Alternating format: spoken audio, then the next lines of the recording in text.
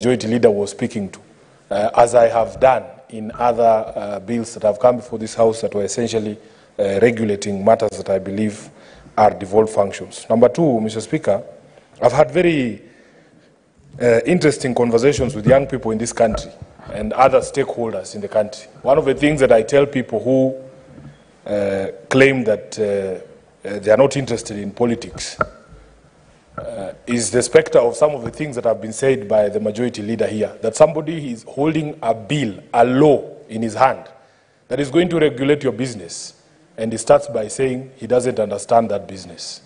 This is why I encourage people to look very carefully at the people they send to the Houses of Parliament, because at the end of the day, if you have somebody with a lawmaking power who does not understand your business, it is very easy for that person to legislate you out of business. And I am sure that the Senator for Nakuru understands exactly what I'm saying. I have very serious concerns, Mr. Speaker, about the sort of country that we are trying to create here. We are creating essentially a nanny state, a state whereby we are all considered children who need to be looked after every single hour of the day. What we eat is regulated, what you drink is regulated, how you sleep, where you sleep, who you go out with, how long you party. I mean, we are becoming too much. We are regulating everything, Mr. Speaker. At the end of the day, there is a reason why there is an age of majority. If I want to go for a looter, Senator Karen Nyamu, I am a grown-up, spending my own money. What business do you have as a legislator in my life? Mr. Speaker, this is one of those other legislations. And I want to speak as a person who has won money on numerous occasions on account of Arsenal losing. Mr. Speaker, I want to confirm that I have placed a bet on this tonight's game against Bayern Munich, because I know Arsenal are going to lose. And so as a friend of members of this House, I encourage you to make a little money today, because Arsenal is going to lose again. Mr. Speaker, Mr. Sifuna, there is a point of order from Senator Karen Nyamu.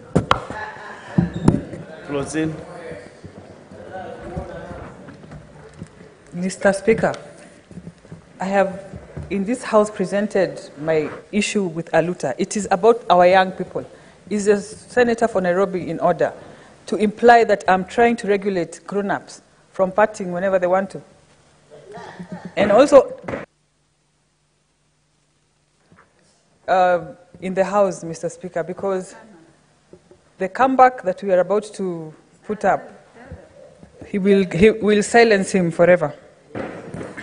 Yes, Senator Sifuna, you cannot bring issues to do with Arsenal without bringing a substantive motion.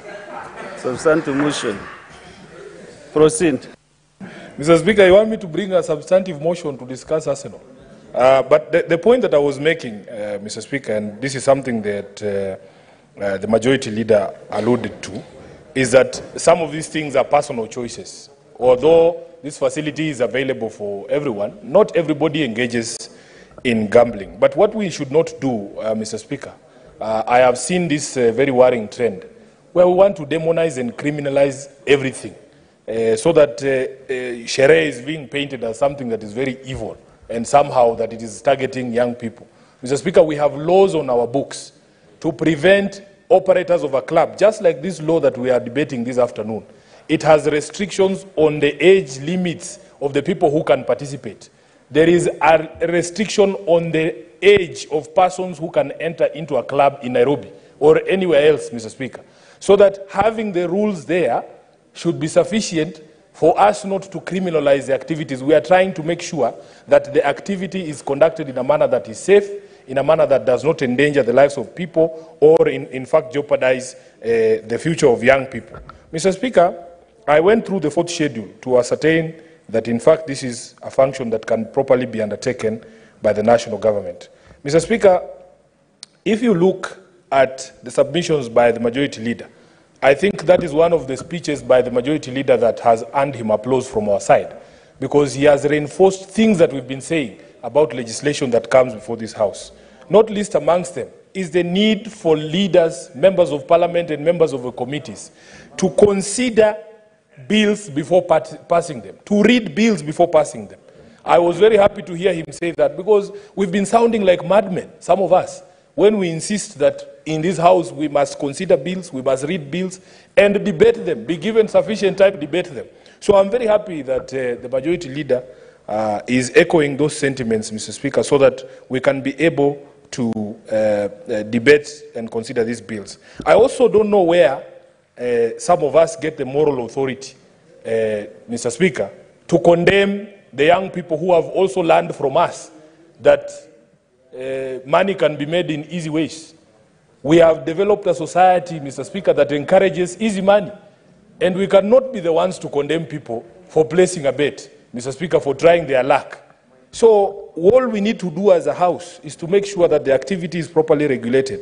And I was trying to read through this bill and compare it with the existing legislation on betting, lotteries, and gambling to try and see what the problem or what differences there are.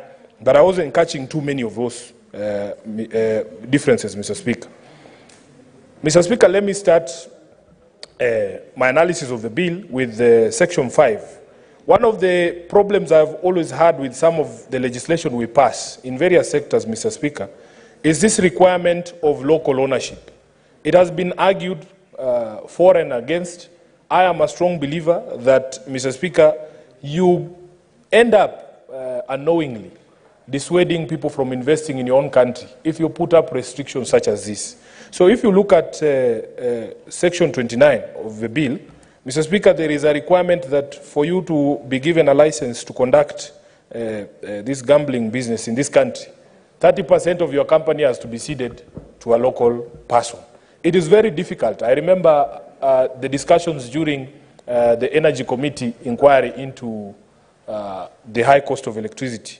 Mr. Speaker, it is not always easy to find somebody who has the same vision as you in business, to find somebody who is willing and ready to put up the resources that are required for you to be able to undertake that business. And, Mr. Speaker, for you to find somebody who will not abandon you along the way. I think you have seen in the betting industry, I don't want to mention names, but there are famous companies that started this, especially the online sports betting, that have ended up disintegrating. We have seen because of the squabbles amongst shareholders who were basically yoked together against their will, because the law requires that you have certain shareholding that is local. Mr. Speaker, you go to Section 68, 2 of the bill, and this is something that Senator Cherargei was worried about. I can see that it has provided that a person licensed to carry on online gambling activity shall conduct activity under a gambling control system approved by the authority, and that the authority cannot approve a system under that subsection unless you as a licensee provide, amongst other things, at subsection 2G there, responsible advertising. So what he was concerned about is something I think the legislation has already anticipated and provided for. Then, Mr. Speaker, at section 69 of the bill, there is a definition on when the online transaction begins and when it ends. And there is a number of days, a minimum number of days that is provided for your payout to be made. So, Mr. Speaker, the concerns by Senator Cherargei that you can actually win money and the people or the betting firm refuses to remit that money is something that has also been anticipated in this particular bill, and I believe it has also been properly taken care of. I would want someone to explain to me the rationale of the minimum betting at Section 71, that in fact the minimum bet has been set at 20 shillings, Mr. Speaker, and that is inclusive of a saving component. If you bet 20 shillings, there's an amount of money that is set aside as savings for you by the ministry, I guess, or by the authority.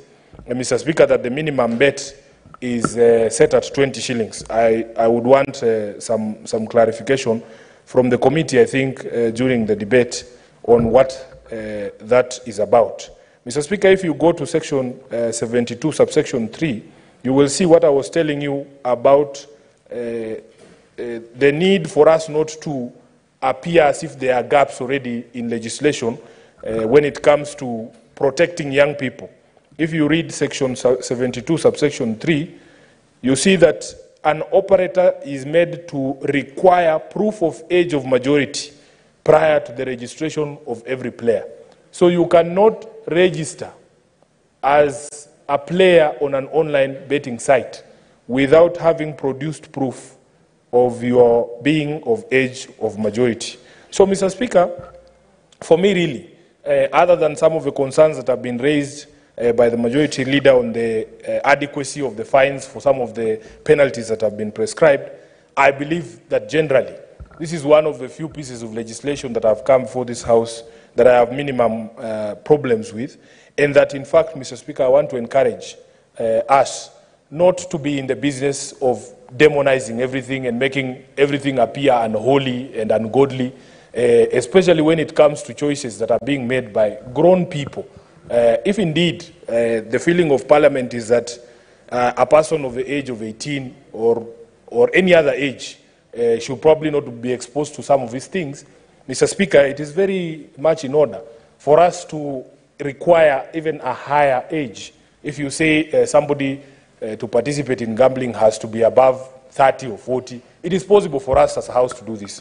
But for me, I don't condemn without asking myself, what are the systemic problems that have given root to some of this abuse of some of these practices and some people ending up even addicted in some of these things? Mr. Speaker, the underlying socio-economic factors are in fact the things that we as a House and leaders have to address.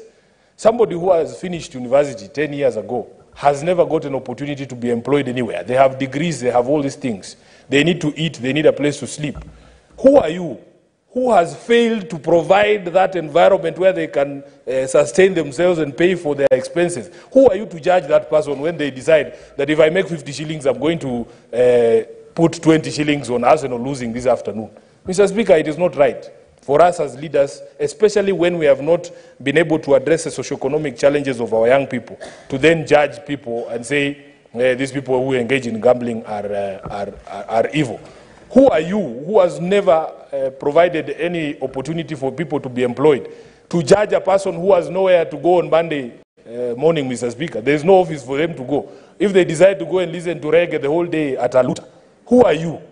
Who are you to judge that person and say, oh, this is something that is evil and should be stopped? I think we need to end the hypocrisy in these things. As leaders, let us address the underlying socio-economic issues, first of all. Because a person who's meaningfully employed, like I can see Commissioner there, Commissioner's diary, Mr. Speaker, is full from morning to evening, 24 days, 24 hours a day and 7 days a week, 365 days a week. And if we factor in the difficult travel schedule, Mr. Speaker, she has no time. She has simply no time to engage in some of this. She can't be seen at Aluta because she has work to do. So let us focus on the socio-economic issues, Mr. Speaker, and then we can then talk about all the other issues. I thank you, Mr. Speaker, for the opportunity to contribute.